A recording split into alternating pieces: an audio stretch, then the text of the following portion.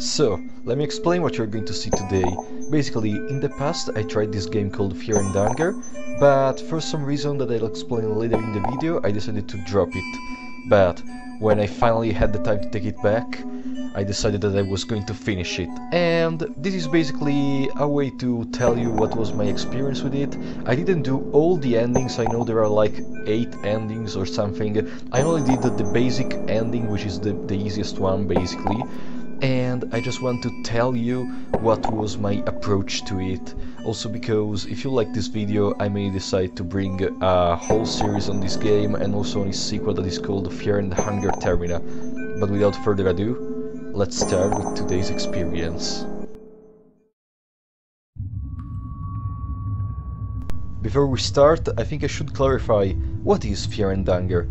So, Fear and Anger, in small words, is a horror dungeon crawler that revolves all around this enormous, gigantic dungeon that is called the Dungeon of Fear and Anger, where our protagonists have certain missions to complete.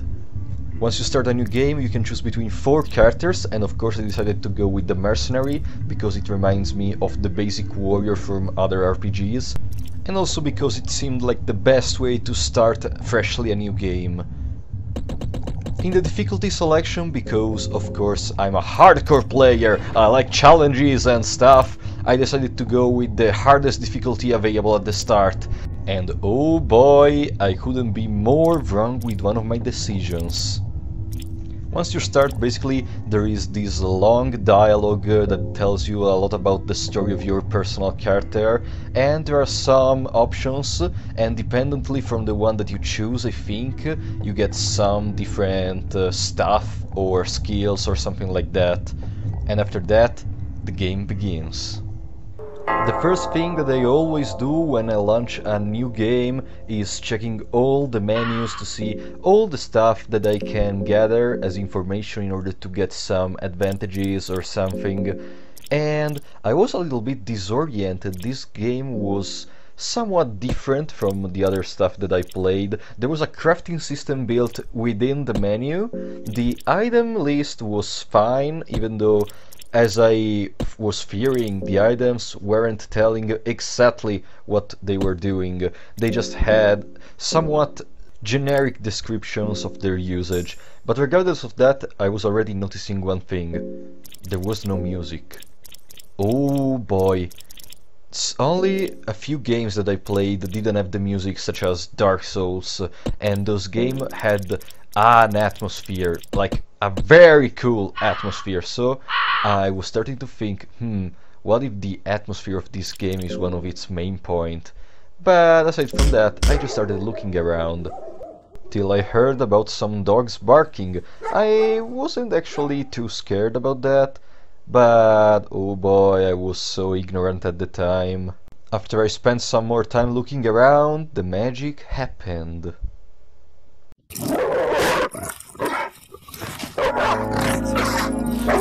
Alright, first battle of the game. I was excited, even though there wasn't even battle music.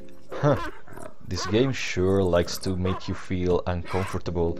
Okay, but regardless of that, I started exploring the menus in combat, and I wasn't too scared from these dogs. I mean, they're just the basic enemies. Just a few swings and I will be able to take them out, right? Right?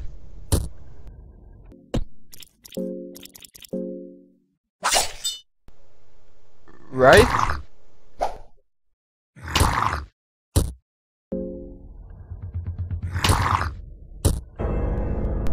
Yeah, no. So that's it, my first run. It lasted like 1 minute, 2 minutes. Is there a speedrun for death category? Because I think I set a new record. What the hell was that? At this point I still wasn't sure about the difficulty of the game, but I decided that I would have used the basic difficulty because I wanted to see if there was something that I was missing, or if higher difficulties have some mechanics that made enemies more strong or something like that, because I just was so confused about an enemy like almost one-shotting me at the start of literally the first part of the game, the first room. This time we were in. Level 1 entrance is ours. So I started looting, I realized all the crates, the bookshelves and stuff can yield some items, and so I just started looting all the possible stuff that I could, and I think I found some piece of armor, maybe also a weapon, I don't remember exactly, and I felt confident. I was in an uncomfortable ambient, but I was confident that with my equipment and with my strength I was going to wreck this dungeon in half. And then I saw a big, scary enemy. I wasn't sure about how to approach him, but I just went in my head and thought, maybe if I backstab him I'm gonna do some damage. And so I tried just to see if there was this mechanic in the game, or maybe it has to be unlocked, I don't know. But still, first official fight inside the dungeon.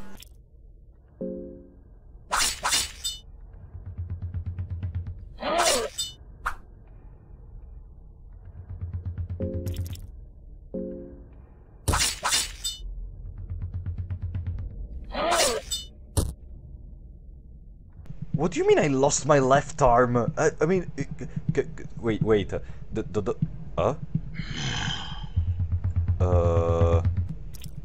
okay, I don't know what's happening. The guard charges, but you manage evading. Okay, wait, I don't have my arm anymore? Is that forever? Is that... Wait, give me a second. Give me a second. What do you mean? Wait. So I cannot. What happens if I keep it? Mercenary cannot hold. What do you? And he comes back again? Oh.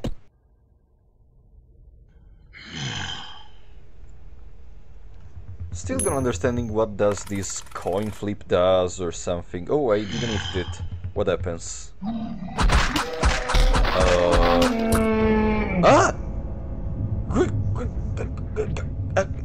It's an insta-kill? It's a...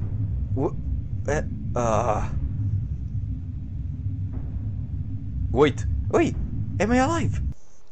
I was fully immersed inside confusion. What just happened?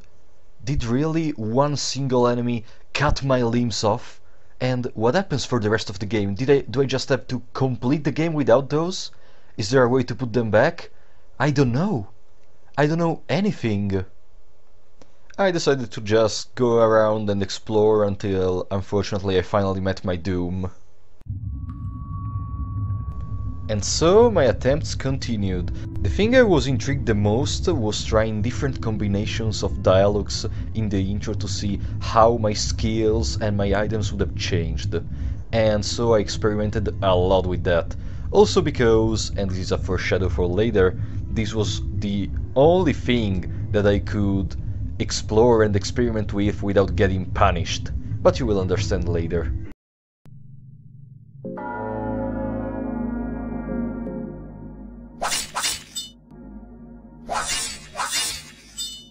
How did I miss a door? How can I miss a door? This time I decided to use the left entrance to the dungeon because maybe I thought maybe that was a higher level enemy, maybe I just had to enter into the left entrance to the dungeon, maybe there will be some easier stuff to do there. Also, at this current point of the game I noticed there are no levels, but no worries, we'll go to that later.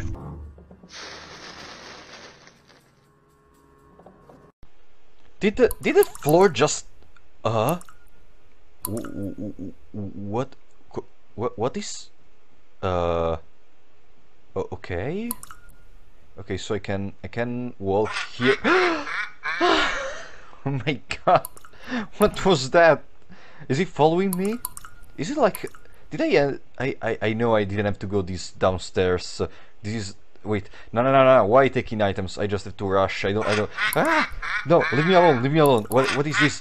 No, go away, go away. Okay. Why is the screen so strange? Okay, can we just... Ah. And so I started annihilating everything in my way, until finally I realized two things. Number one, how do I heal myself?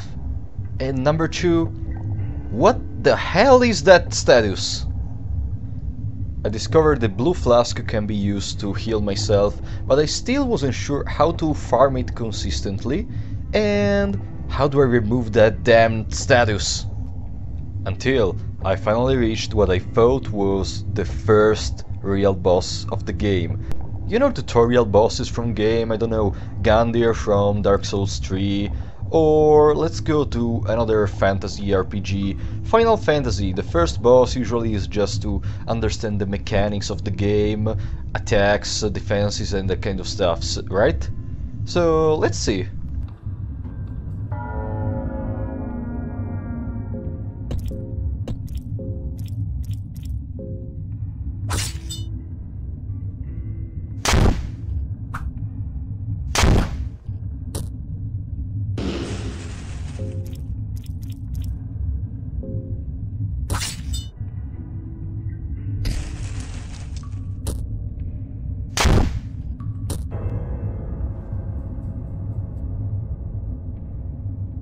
It was, I think at this moment that I was starting to realize something was wrong, something was strange.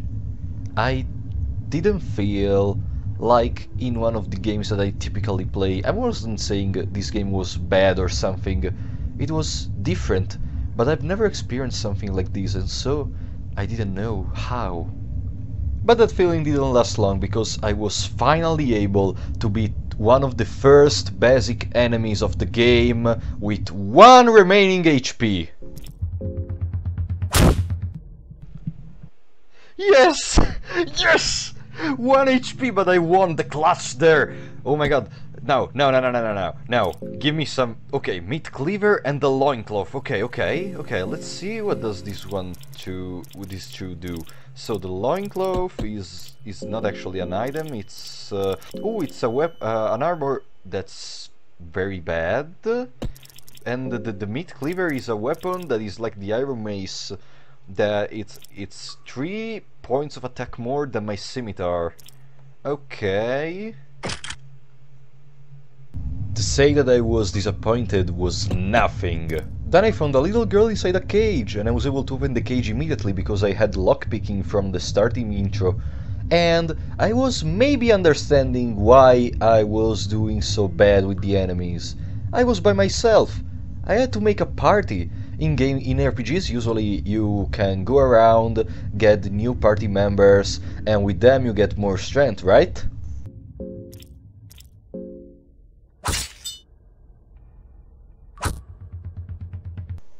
Yeah, whatever.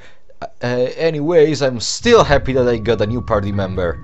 Then I was able to open a door using a purifying talisman I found in the basement, and I discovered the Hexen, which I guess is a way to upgrade weapons, so it's a blacksmith, and it's also the Maiden of Dark Souls 3. It gets you, it lets you obtain new abilities and stuff for your class. But apparently I need a currency that I don't have, which is the souls. Whatever, we'll remind that for later.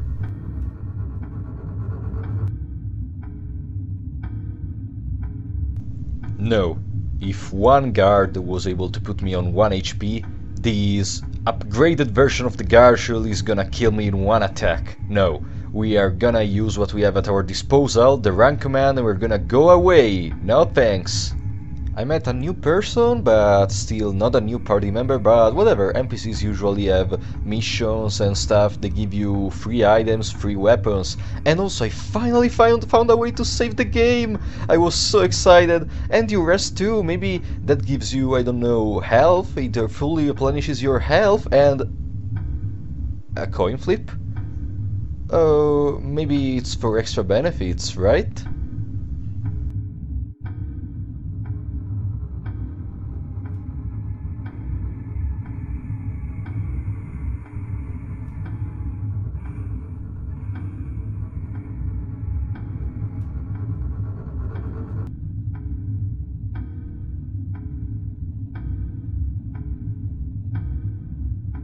And so my explorations, my attempts of explorations continued. Who the freaking freak is that? Who is that? Why is it just staring at me like that? Is it... It has a black hair? But the rest of the body is not of that color? What is it? And then I was finally able to ambush that guy who tortured me. He was called Torture, I think. And I killed it, yes! And now I can finally advance in the game and see new stuff. And maybe I'll finally be able to get some new party members, new weapons, new ways to save the game and stuff. And I found a big hole. I wasn't so sure, but maybe under this big hole there will be some useful items or stuff. I also tried to investigate, but there was not a lot of information. So I think I also tried to light a torch at one point to see if I was able to see what was down there. Then I just decided to jump. So now I do have to finish the whole game without my legs? Is that how it works? Is that... You mean, if I want to go down here I have to lose my legs? What? But down here I was finally able to find one of the souls that was required to upgrade my weapons and gain new abilities, so not everything was going wrong, right?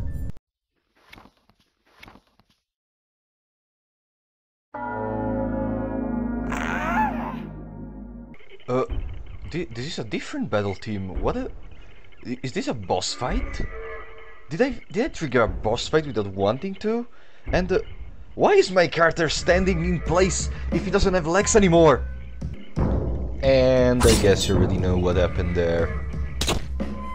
I synthesized all of this a lot. Actually, it was like 5 hours of gameplay total. And after these 5 hours, I just dropped the game.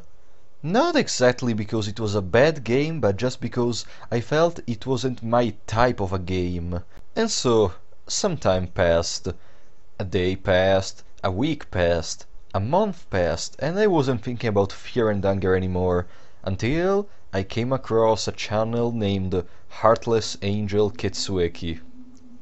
You know, the first time I started playing Fear and Hunger was because I wanted to bring it on the channel, and at the same time I was bringing a game called Lona RPG.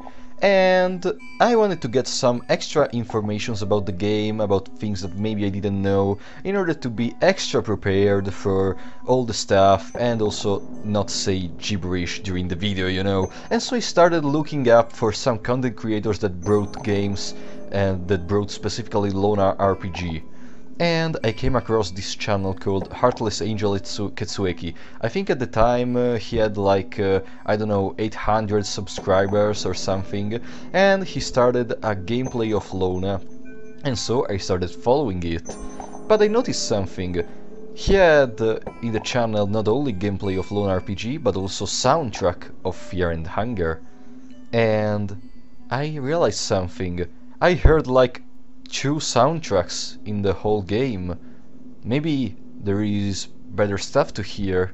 So I listened to some of the soundtracks of Termina and of Fear and Hunger, and I was astonished. I decided that I was gonna end the game. But let's just say I was busy with something else. Then I started with Black Souls, then I continued with Monster Girl Quest, but now during my exam session I needed a game that was quick to play. I wanted to do something to relax between the exams. I didn't want to record a lot. I already had prepared some videos for Monster Girl Quest in order to not let the channel die, but I was interested to finish Fear and Hunger. Also, a little mention, unfortunately, Heartless Angel Ketsueki channel died, probably because, I don't know, YouTube terms of service or something. I have no idea specifically. Also because I don't know why his channel should die and mine shouldn't on that note. I mean, I censor all genitalia and stuff, but so did he, so why?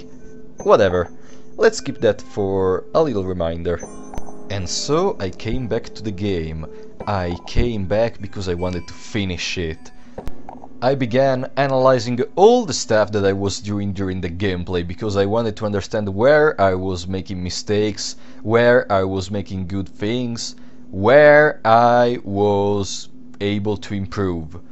And With all this, I finally got to one very scary conclusion. There is one reason I was unable to complete this game on the first time. There is one reason for which I was so estranged from all that happened around me in this game. This game is the opposite of Dark Souls. This is the Subnautica of RPGs. Let me go deeper on this concept. Let's start by Dark Souls. So, the whole experience of this game from Software is about being able to win against enemies of equal power without even having to die, actually. It may become a try or die experience for you, but the core of the game is actually to be able to understand how the enemy and the mechanic works on the first try and be able to overcome them with your strategizing and thinking. This game, on the other hand, doesn't want you to understand the mechanics, because if you don't know how the enemies will react, and how to overcome a certain situation, or even just basically what do items do, you are not going to be able to progress easily. And the most important point is that the game is against you. You are not more powerful than the enemies. The enemies are more powerful than you. They have plot armor. They are able to wipe you in just one single swing of their machete. They are the protagonist. There are insta-kills in all the enemies where they can just go and flip a coin, and if you miss it, you'll die. And also, I discovered something during my tries. The coin flip is almost as if it was programmed to go against your decision. It is a 50-50, then why sometimes it just makes tails 15 times in a row? 15 times in a row is a very low chance. This game is against you. It doesn't want to be completed, and so it doesn't want even to explain you what happens. And this is the point in which we link to Subnautica. Subnautica has the same concept. It doesn't want you to understand how do Reaper Leviathans work. It doesn't want you to understand how Ghost Leviathans work, because that creates terror. But there is one problem. If I'm terrified, I'm not able to explore, because I don't want to lose my progresses. Also because even saving the game is difficult. And so what happens? That I don't look, that I don't explore, that I don't try things. And so what happens? That I die, because I'm not prepared to face the situations, because I wasn't able to explore. But I had to find a way. I had to find the crucial piece of the puzzle that I was missing. And after some time, I finally realized. While I was in a battle against a guard, I think, I realized something. If you cut off some of his body parts and you run out of the battle and then you meet the same enemy once again, he will still have his limbs cut off. And on the first turn, he will either have his genitalia shine or something, or just he will not do anything if his genitalia was cut off. And so, what happens? If we are able to consistently escape from him, and we are because of escape plan and ability that we got during the introduction, then we are able to kill him without taking any damage. My brain was exploding. I finally understand what was the part that I was missing. My character was the mercenary, and in its description it was explained that he was able to overcome difficult situations with tricky ways. I don't have to defeat these enemies with loyalty, facing them in a fair fight. I have to be the villain. I have to be the one that uses tricks. I have to be the one that cheats. Also, I realized another thing that was keeping me from being able to experiment with stuff. I was unable to establish a save file where my health was good and my body and my mind were perfect. But I finally realized something. When you try to sleep in a bed, an enemy that is on that floor will try to kill you. But what happens if you kill all the enemies on the floor? Right, no one comes. And even if you fail the coin flip and you can't sleep in the same bed anymore, you can just go in the floor underground and sleep in another bed. Here there are actually, yeah, there are some guards, but once you have killed them all, there will be only those flying creatures laying around. And after that, you are free to save whenever you want, wherever you want. Guys, we have finally established a save file. And now the experimentation can go on forever. I tried to use the talk option to a lot of the enemies, and I discovered that in the underground part, which is accessible by using a lever that turns on an elevator, there is actually this dog that is called Moonless, and if you talk to him 2 times, actually to her I should say because it is a she, then she will join your party, so we have a new damage dealer finally. And at this point I feel confident enough to try to take on the boss in the underground, because I want the soul stone that lies on the ground. I was feeling very confident about my party, but unfortunately something unexpected, as always in this game, has to happen.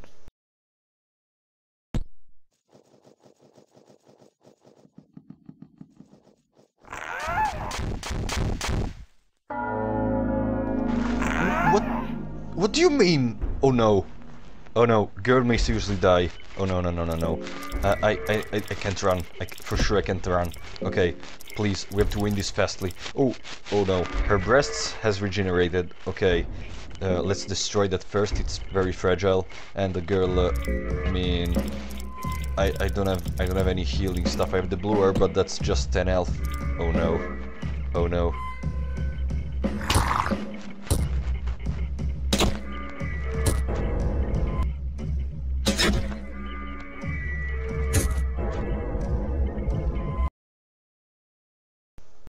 And just like that, the little girl that I freed died because of my decisions.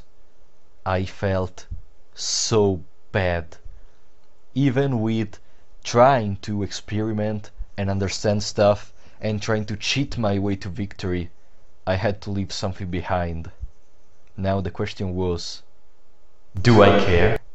I gotta say, I was able to see death in front of me, and I liked it. I wasn't feeling bad. I just felt like one of the items that I was using to protecting me made its purpose. So I was feeling pretty good. I didn't care. I didn't care about anyone except for me. And so my slow descent into madness started.